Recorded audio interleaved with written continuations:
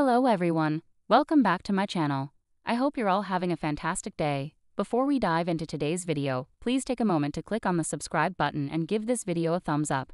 Your support is greatly appreciated. Sarah Ferguson, the Duchess of York, recently shared her heartfelt Christmas decorations that pay tribute to her grandson, August Philip Hawke Brooksbank. Displaying a Christmas ornament featuring a snail named Augustus, she promoted her upcoming children's book, Tale of Tales. Princess Kate and Queen Camilla have also showcased meaningful ornaments in the past, emphasizing the importance of loved ones during the festive season. Kate, in particular, included special additions to the Christmas trees sourced from Windsor Great Park in honor of the late Queen.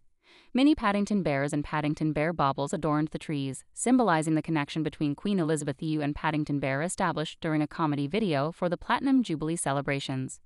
Similarly, the Duchess of Sussex, Meghan Markle, bought a sentimental gift for Prince Harry during their first Christmas in America in 2020. The gift was a Christmas ornament featuring the Queen's face, bringing joy to Prince Harry and Meghan. However, their son, Prince Archie, accidentally caused the ornament to fall and break, adding a unique twist to their holiday story. Queen Camilla has involved young children in decorating her Christmas trees, as seen in 2020 when 9 children supported by Helen and Douglas House Hospice virtually decorated her tree.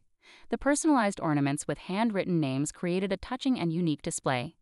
In contrast, King Charles opted for unconventional Christmas decorations at Highgrove House in 2020.